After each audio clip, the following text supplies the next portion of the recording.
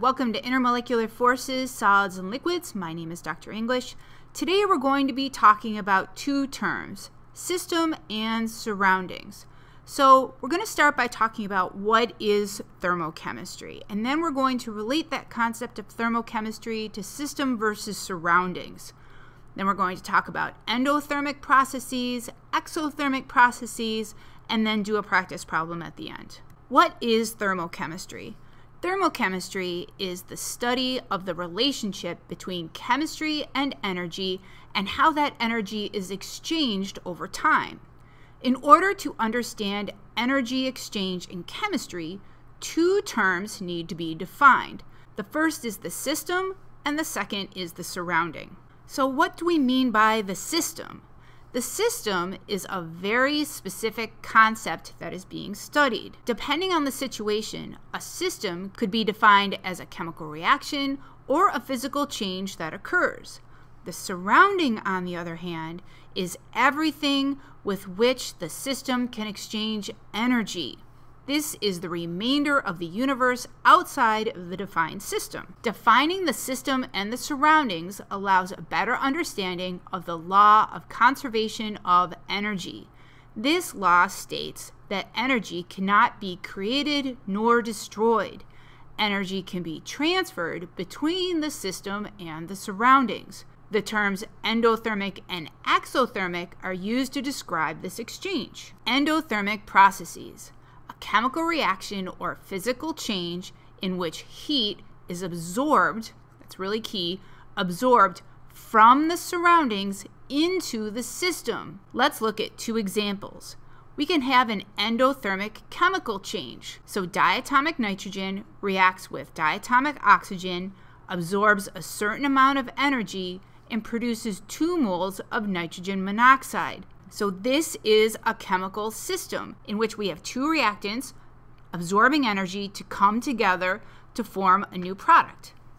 We can also have an endothermic physical change. In this situation, solid water, known as ice, absorbs a certain amount of energy, in this case 334 joules per every 1 gram of ice, to form liquid water. As a result, the temperature of the surroundings will decrease as energy is absorbed into the system. Now let's look at an exothermic process. This can be a chemical reaction or physical change in which heat is released from the system into the surroundings.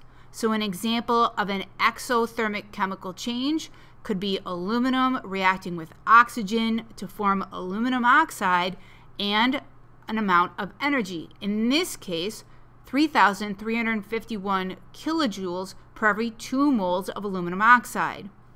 An exothermic physical change could be liquid water releasing 334 joules per every 1 gram of liquid water to form ice. This is an example of a physical change that is exothermic. As a result, the temperature of the surroundings will increase, which we could measure with a thermometer, as energy is released from the system. Let's look at a practice problem. When ammonium nitrate is dissolved in water, the temperature of the water decreases. When sodium hydroxide is dissolved in a separate water sample, the temperature of the water increases.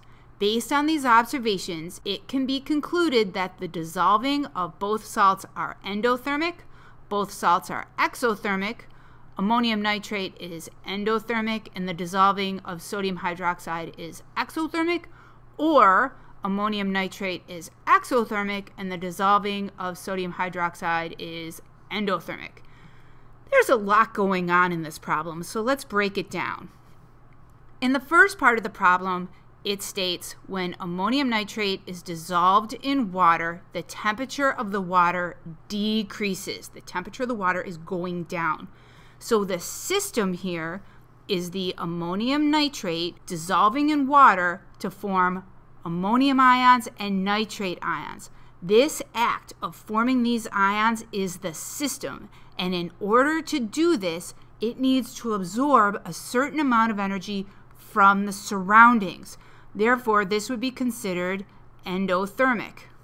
When sodium hydroxide is dissolved in a separate water sample, the temperature of the water increases. In this case, it's increasing. The system is the sodium hydroxide forming sodium ions and hydroxide ions. And when this process happens, when these ions are formed, energy is released from the system into the surroundings. And again, we can measure that using a thermometer. So because the temperature of the water, which is our surroundings, increases, this process is exothermic. So let's go back and look at our possible answers. So if you were to pick one, hopefully you picked number 3, where ammonium nitrate is endothermic. And again, we can see that it's endothermic because the temperature of the water decreases, and the dissolving of sodium hydroxide is exothermic, which means the temperature of the water increases. So the correct answer in this case would be number 3. So what did you learn? We talked a little bit about what is thermochemistry, but it was very, very brief. We differentiated between system versus surroundings. We talked about endothermic processes, exothermic processes, and then we looked at a practice problem at the end. Need more help? Feel free to contact me. Have a great day.